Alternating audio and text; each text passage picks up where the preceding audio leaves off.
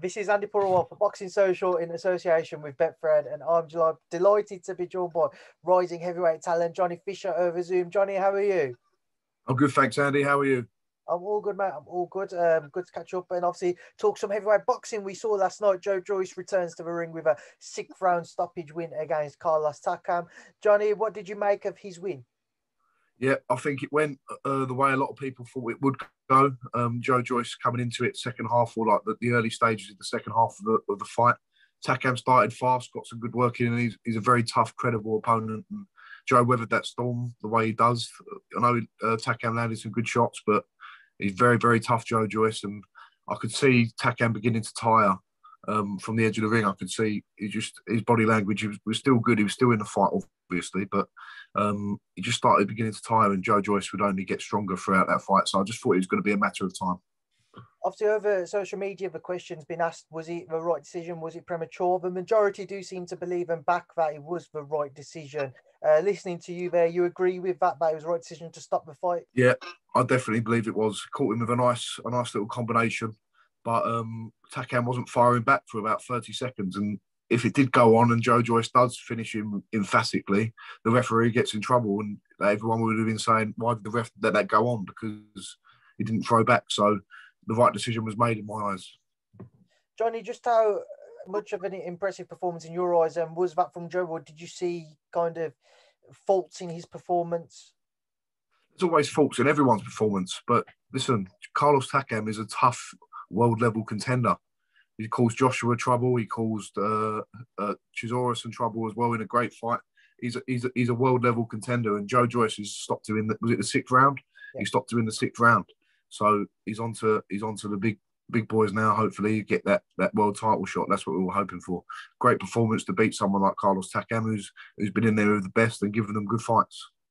Johnny, one thing people picked up on and commented on was some of the punches that were being landed on Joe.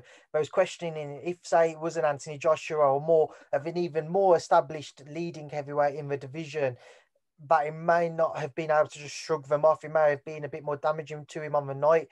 Do you agree with that? Do you think Joe got caught a little bit too easily at times? Yeah, sometimes Joe does get caught a bit easily, but one of his main assets is his chin and his strength and his ability to weather storms. We saw that of Daniel Dubois. I don't think there's many bigger punchers out there than Daniel Dubois. And he's been caught. He got caught with 4 or 5 of them in a row, and he just kept coming forward. Obviously, you don't want to get caught by them shots, and that's something he can tighten up. But part of Joe's game is that he's this big, horrible heavyweight who will just keep coming forward, keep coming. And yeah, listen, Joshua will be a great test, Wilder, someone like that, or Tyson Fury. But these are the top guys. Once you're in with these top guys, you're there. And he's got a great chance, as good a chance of anyone to beat these guys. I was going to say, Johnny, in your eyes, how do you think he would fare against one of those names, especially knowing he's WBO #1 and the mandatory 2 Usyk winner?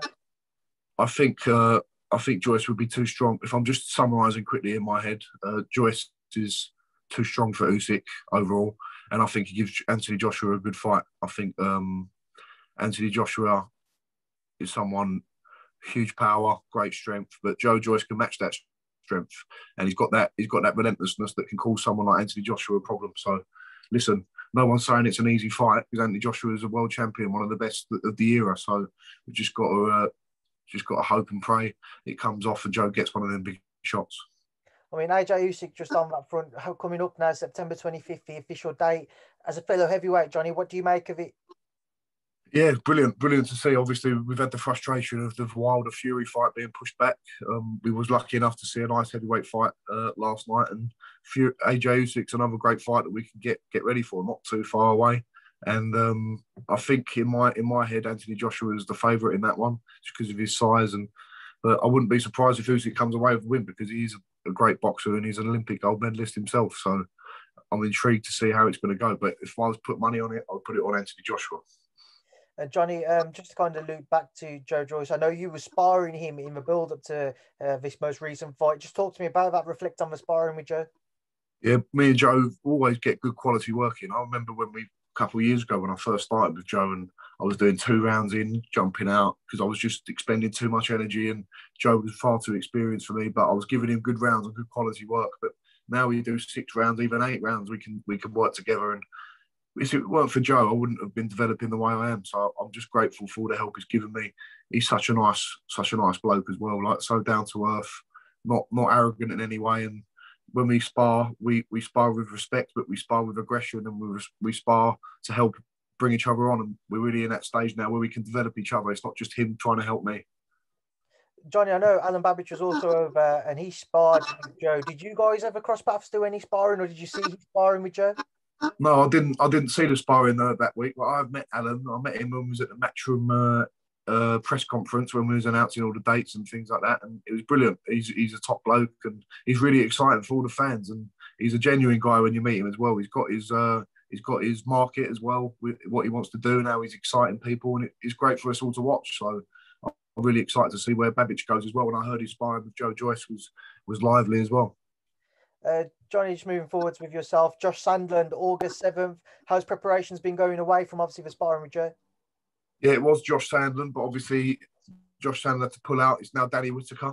And listen, another credible opponent, winning record, fought for an area title in his last fight. So, listen, it's a tough test and I've got to be ready. And it's 2 weeks yesterday. So all the preparation's nearly done. 1 or 2 more spars this week and I'll be ready to go. I'll be ready to go if I needed to fight tomorrow. But we've got another week of preparation and we'll start tapering down and we've got to do the business on the August 7th. So on to Danny Whitaker then, because I don't know whether I missed it or I just hadn't seen an announcement, so I apologise for that, Johnny. But with Danny Whitaker being a man now come August 7th, how have your preparations changed? Well, it's changed a little bit because obviously Josh Sandland's a smaller opponent, a bit more ducker and diver, but Mark Tibbs has been analysing Danny Whitaker and we've been doing technique work and instructions and sparring accordingly. And not much has changed because you've still got to get your sparring in, you've still got to get your boxing training in, and you've still got to get your fitness working. So it's still the same goal, and we've still got to get the same result when it comes on the 7th of August. Johnny, are you confident of winning by stoppage? I know you're going to back yourself to win, but are you confident you'll be able to get inside the distance?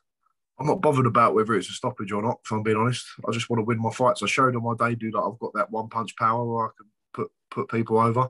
So for me, it's not about the pressure of that. More importantly for me is to get the win and try and look a bit more stylish because I know I've got style. I know I can box. I know I can move. I've shown it in sparring. It's just translating that now into the boxing ring and the boxing match and not getting carried away, which I know I can do because the more experienced I get, the more I can do that. It's an interesting point you raised there. You mentioned how you know how you can perform in sparring. He's just trying to convert it into an actual fight in the ring. Why do you think it is in your case you haven't been able to? I know other fighters' cases when they mention, Dave Allen, a perfect example. He always used to say in sparring he looked brilliant, in training he looked brilliant, but then he just couldn't quite bring that into the top level fights that he had during his career so far into the ring. So for you, why do you feel like you need to try and work on that?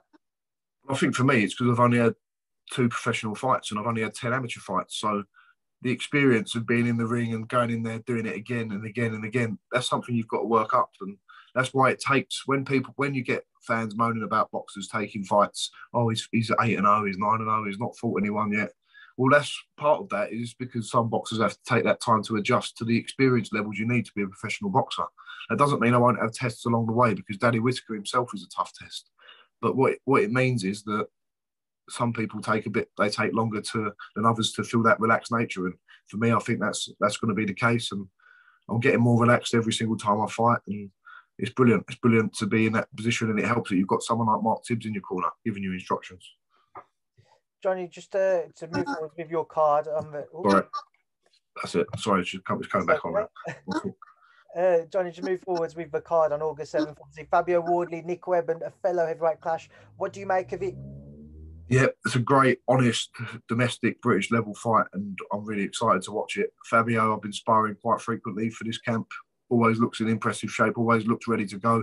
He's got an awkward, unique sort of style, but he's got to be on his game because Nick Webb he can punch. He's a big unit, and we've seen what he can do. So I'm just excited to watch. It's going to be an honest fight, and I would be backing Fabio Wardley, not just because I've been sparring him, but I just think he's got that unique skill set. And one other fight which has just been mentioned, some back and forths between the pair of them over social media, Dillian Whyte and Charles Martin. Would you be interested to see that one down the line, Johnny? I'm always interested in heavyweight fights, but there's more interesting fights to be made than that, I would say, in my opinion. But Charles Martin obviously made a bit of a storm about 4 or 5 years ago when he was fighting Joshua, and he's making a little resurgence, which is good to see. But I think there's more impressive fights for Dillian White out there at world level. Johnny, that is that. We will leave that there now. Leave you to enjoy the rest of your Sunday. I appreciate your time today. Thank you, Speed to Boxing Social. No problem. Thanks a lot, Andy. Thanks for speaking to me. Enjoy the rest of your day as well.